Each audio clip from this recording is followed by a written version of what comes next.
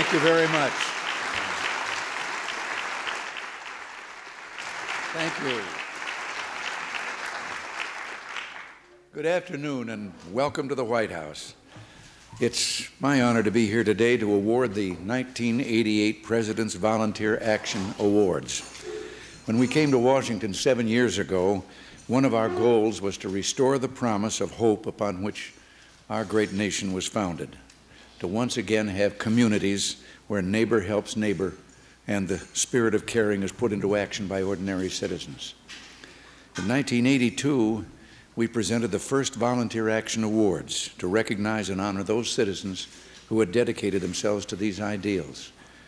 Since then, thousands and thousands of applications have been received telling of Americans who give generously of themselves to aid their fellow man. Each is worthy of recognition, but you, the winners of the Volunteer Action Awards, are unique. Through your lives and the principles that you uphold, you set an example not just for your communities, but the nation and the world. You've made the words, "I can't," obsolete, and have brought hope that doesn't disappoint to those in need. To many of you, service to your fellow man is not just part of your life, but has become your life's work. As the wife of an Army colonel stationed in Korea, Harriet Hodges was just trying to help one family in 1972 when she arranged for their child to be flown to the United States for life-saving heart surgery. But when other mothers with their little ones gathered at her door for help, she responded, and one by one, Harriet Hodges has arranged without cost to their families for 2,000 Korean children to have the surgery they need in the United States.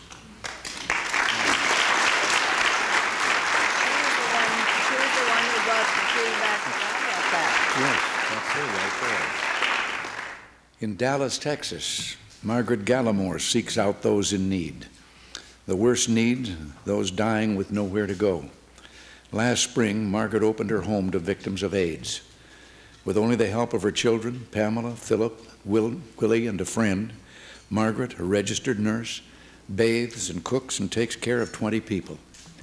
At 91, most of us would be content to retire.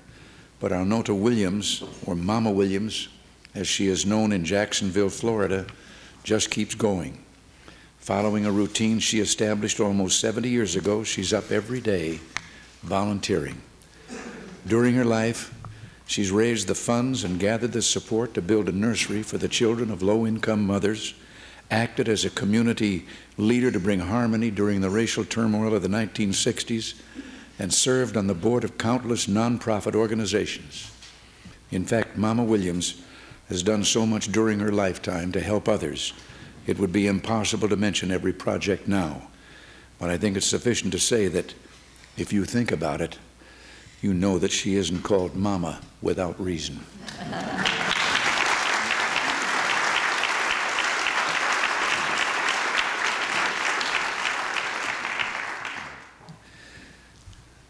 And I like another thing about her too, she did a little personal job on me. She talked me into feeling young again.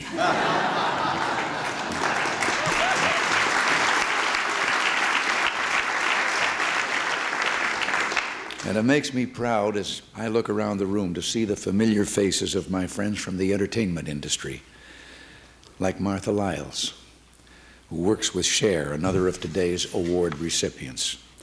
President Eisenhower said there's nothing wrong with America that the faith, love of freedom, intelligence, and energy of her citizens cannot cure. It's this optimism, put into action through our private sector initiatives, that differentiates America from much of the world. The 18 Americans that we honor today demonstrate that spirit. I think that each of you would be interested to know that the banner of hope that you wave is being recognized around the world. Recently, His Royal Highness, the Prince of Wales, and Prime Minister Thatcher addressed a conference of American and British business leaders gathered to discuss what they could do to increase private sector initiatives internationally. Today's the last time that I will bestow these prestigious awards. So before I close, I'd like to recognize two gentlemen who have dedicated themselves to promoting volunteerism in our country. Governor George Romney, and W. Clement Stone.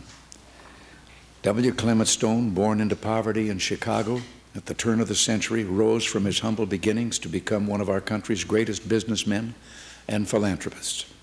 In addition to giving away hundreds of millions of dollars to needy causes, Clem has demonstrated through his personal service and leadership the formula for success in America.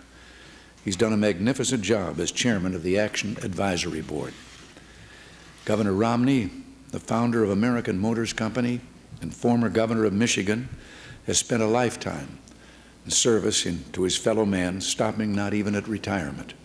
In 1973, he helped form what we now know as Volunteer, the National Center.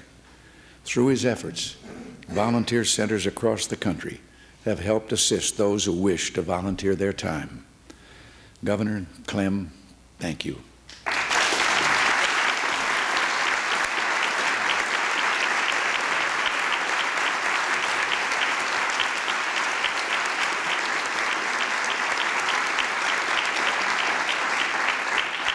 And now, if Donna Alvarado, our Director of Action, and Governor Romney will step forward, we'll present the Volunteer Action Awards.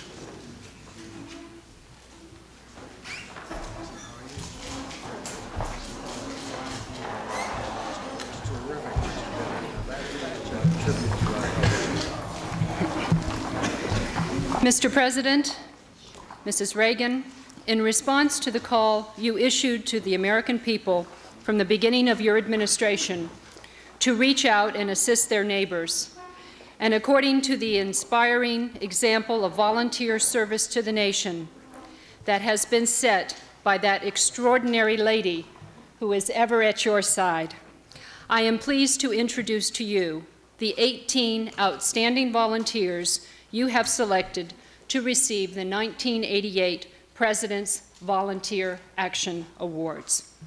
First, the Red River Revel Arts Festival involves over 3,000 volunteers in the 8-day festival, which provides a variety of arts experiences for more than 300,000 people who attend annually. Accepting for Red River Revel is James Montgomery, President.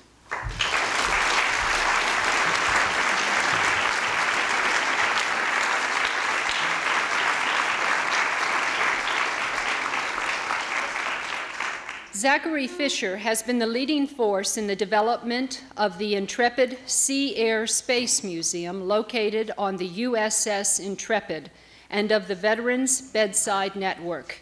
He formed the Elizabeth and Zachary Fisher Armed Forces Charitable Foundation to provide scholarship assistance to members of the armed services and their families. Zachary Fisher.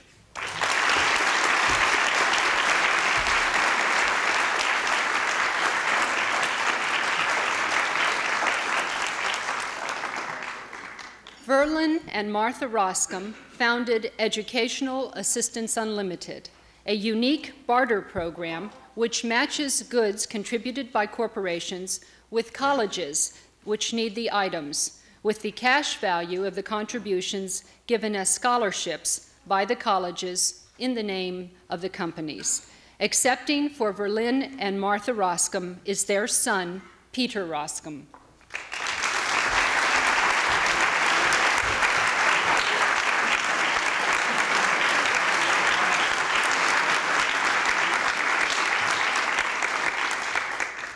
Thomas W. Evans founded the Mentor Program, which matches high school students with law firms to teach them the workings of the law, and has led in the development of the National Symposium on Partnerships in Education. Thomas W. Evans.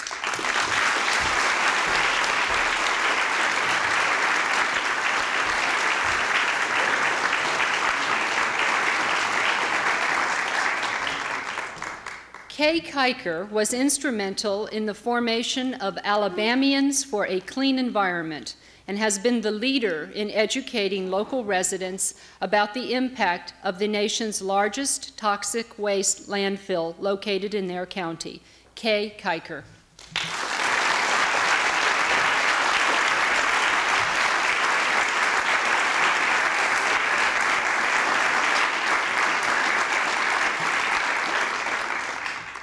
Mission Air Ministries, founded in 1981, provides no-cost air transportation to hospitals and medical centers for over 200 patients each year.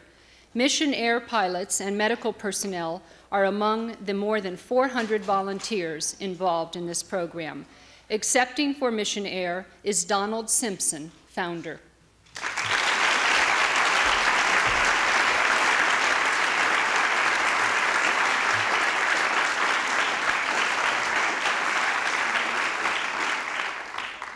Margaret Gallimore, who has worked in nursing for 24 years, has housed over 20 people with AIDS in the house adjacent to her own home, providing meals, care, and support, and serving as their adopted family.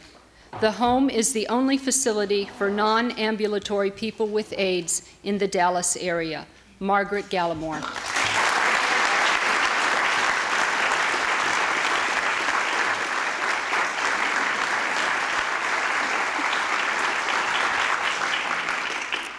Mrs. Arnolta Mama Williams has been a volunteer leader in her community of Jacksonville, Florida since 1920. She was a founder and president of Gateway Nursery and Kindergarten for Underprivileged Children and is the chairperson of the Jacksonville Foster Grandparent Program. At age 91, Mama Williams shows the dynamic role of seniors in community service. Mama Williams.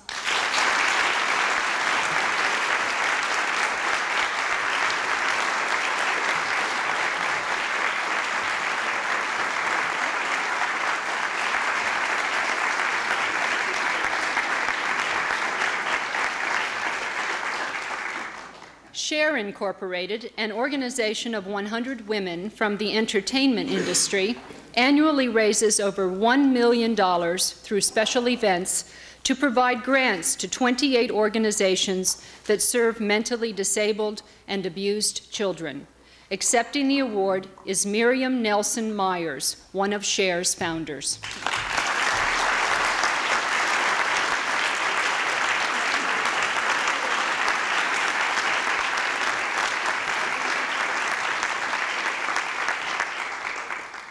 Robert Mosbacher Jr. was instrumental in the development of the InfoNet Task Force, which provides referral and information services to the unemployed in the Houston, Texas area, and the After School Partnership, which assists latchkey children at 14 sites.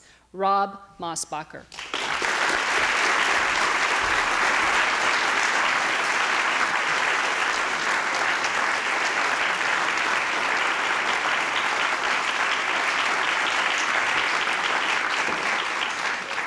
Harriet Hodges, who resides with her husband in Seoul, Korea, has developed a network of 15 hospitals across the United States that has provided life-saving heart surgery for over 2,000 needy Korean youngsters in the past 15 years.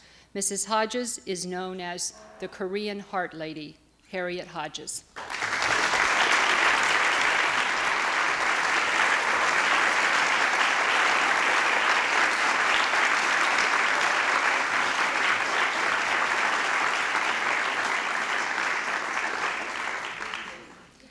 Dr. Luis Gomez has been providing no-cost medical care to more than 50 people with leprosy in Juarez, Mexico since 1980, and founded the Father Damien Fund to help purchase medicine and equipment for the work.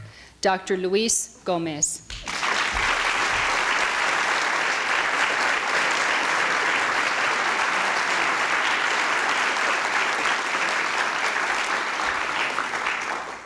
The 1987 International Summer Special Olympics Committee involved over 23,000 volunteers in the games held in South Bend, Indiana, during which 5,000 mentally disabled athletes from all 50 states and 50 foreign countries participated in 14 Olympic-style sports.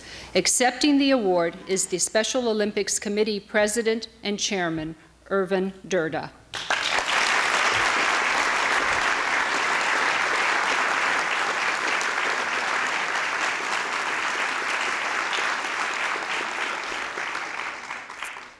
Roberta R. Roper founded the Stephanie Roper Committee and Foundation in memory of her daughter in order to develop and guarantee victims' rights in the court system and to provide assistance to crime victims and their families. Roberta Roper.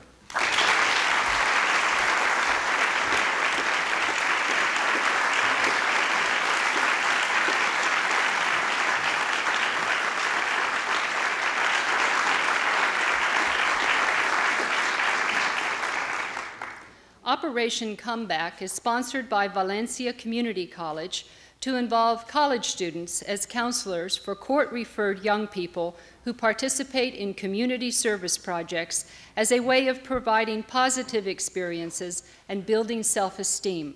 Accepting is Dr. William Prentice, founder of Operation Comeback.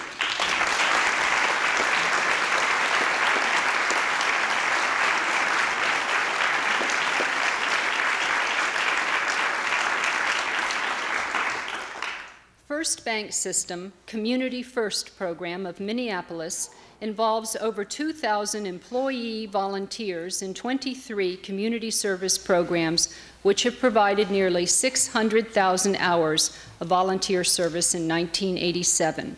Accepting for the Community First program is D.H. Ankenny, Chairman and CEO of First Bank System.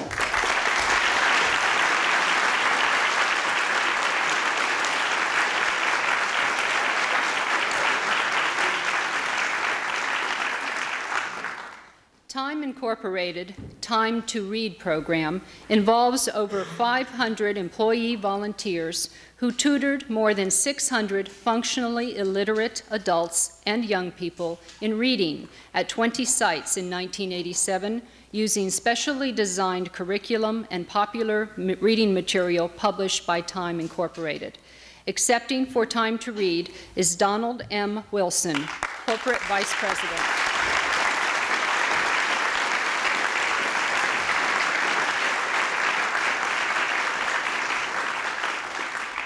And finally, the Barberton Free Clinic was developed by the Council of Labor to provide free medical assistance to unemployed residents of the Ohio community, which has a 33% unemployment rate.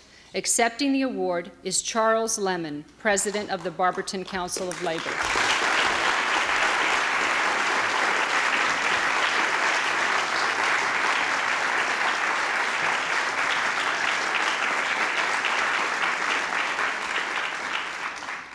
And now, Mr. President, we have a special addition to the program, which may come as a bit of a surprise to you. For the past 6 years, Presidential Volunteer Action Awards have been conferred at ceremonies here in the East Room of the White House. This program was created by you to recognize and reward the best in America, our volunteer spirit. And as a result of the executive order which you signed, this will become a permanent presidential program. For years to come, outstanding volunteers from across this country will receive the personal thanks from future presidents of the United States. Well, Mr. President, the volunteer community of this country would like to do some thanking of its own. To represent the millions of volunteers across this country, we have asked Mr. Bobby Trimble to join us today. Bobby was recognized at the very first President's Volunteer Action Awards luncheon for a program he created called Christmas in April. It did not have much national recognition back then in 1982, but through your assistance, it has spread all across America. Through Christmas in April programs across the nation, thousands of volunteers work each year to rebuild homes and, indeed, lives of those who are in need. Now may I ask Bobby Trimble to please come forward.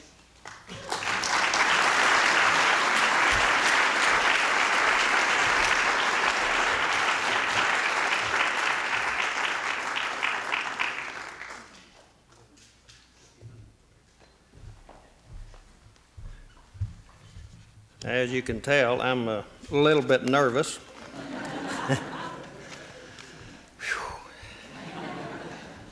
What an honor. Feels good. I'm president of the Christmas in April program in Midland, Texas, which has been going on for 16 years. And from this humble beginning 16 years ago, it's spread out to a number of other cities in the United States. We did not grow very much until after the 1982 awards, which I was very fortunate to receive this from Mrs. Reagan.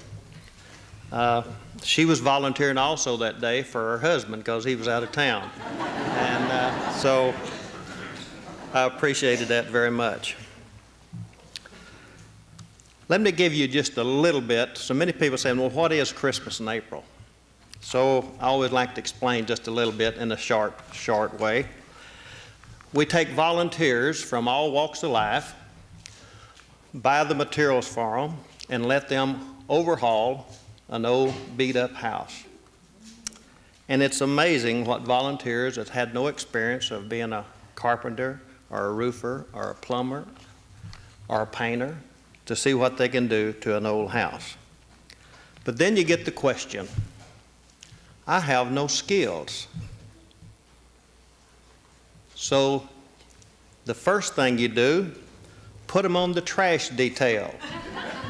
The next year, I guarantee you that person will have a skill when they come back to work. So try that in your community when somebody tells you they have no skills. So,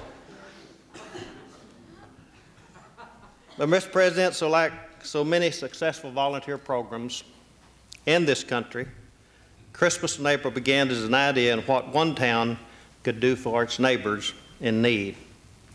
Today, it has spread across the country. New programs are beginning each year.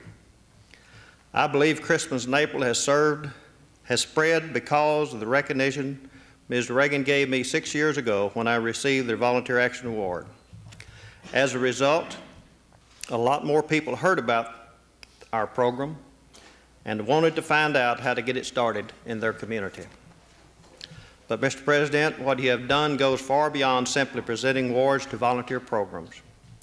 Your leadership has helped to renew an old American tradition of neighbor helping neighbor. You have inspired the nation to reach for the best in itself and to devote its energies to making our communities, our nation, and the world a better place. Under your presidency, volunteerism and charitable giving in our country have reached an all-time high, and it hasn't stopped here. In the past few years, we have seen a tremendous interest by other countries who have observed what has happened in America, then duplicated it beyond our shores. Over the past 5, 6, 7 years, I have had requests of how to get a Christmas in April program started from all over the United States, Canada, and as far away as Israel. So you can see what good publicity does. But Mr. President, today I have a special honor. On behalf of millions of volunteers in America, I want to say thank you for what you have done, to recognize your leadership, and to inspire future generations of Americans to meet the standards you have established. We, the Volunteers of America, have created a new award. This award will be presented each year by all future presidents of the United States to the individual that symbolizes the very best of volunteerism in our country. And Mr. President, this new medal will be called the Ronald Reagan Award for Volunteer Excellence.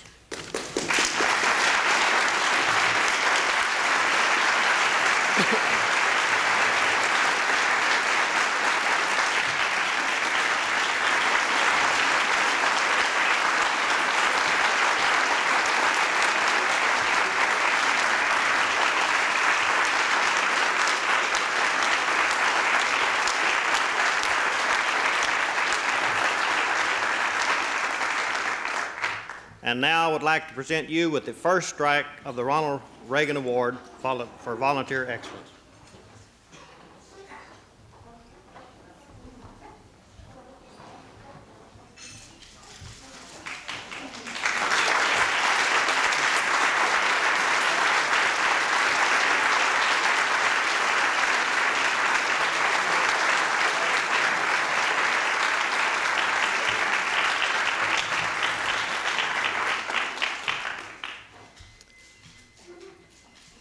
In future years, the recipient of this award will be selected personally by the President of the United States. But this year, to keep this a surprise, you were not able to make the personal decision. However, the leaders of Volunteer, the National Center, the Action Advisory Commission, and your private sector initiative board of advisors have picked the person they feel represents the type of volunteer spirit you have encouraged. Mr. President, I would ask you to announce the first recipient of the Ronald Reagan Award for Volunteer Excellence. The names and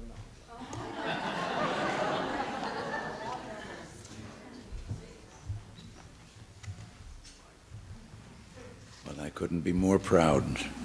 The winner of the Ronald Reagan Award for Volunteer Excellence goes to Mama Williams. this around her neck, please.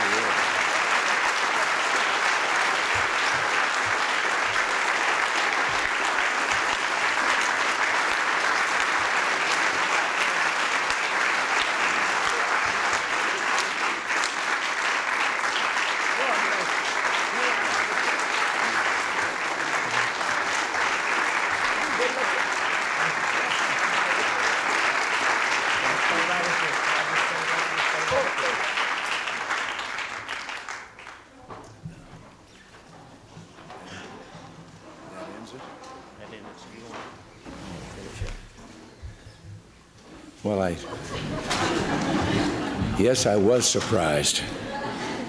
I am very much surprised, but also Your great-grandmother is surprised too. and very proud, and proud of all of you and grateful to all of you. I'd like to just stay here and talk to you all afternoon, but Nancy tells me that I've got to help her with the dishes.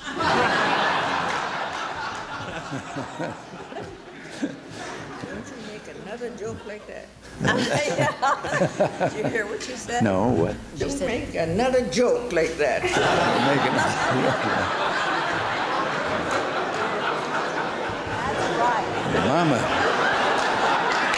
Well, Mama Williams, that may not be as much of a joke as you think, because one of the better jobs I had in my entire life, working my way through Eureka College, was washing dishes in the girls' dormitory.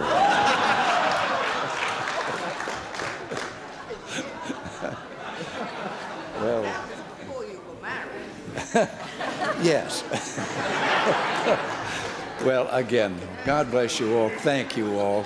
What you've done, and this is, and as you've heard here today, and those that have spoken already, all of this is going around the world, too, because there have been meetings abroad, and as a matter of fact, at the Economic Summit a year ago in Venice, Italy, between meetings, I was invited to a house and found myself looking at some Americans who were there and who were helping Italy with their implementation of a private enterprise program of their own so that they could do things as you do without waiting to see if government's going to do them first. And this is spreading all over the world, and it all started right here under that grand old flag.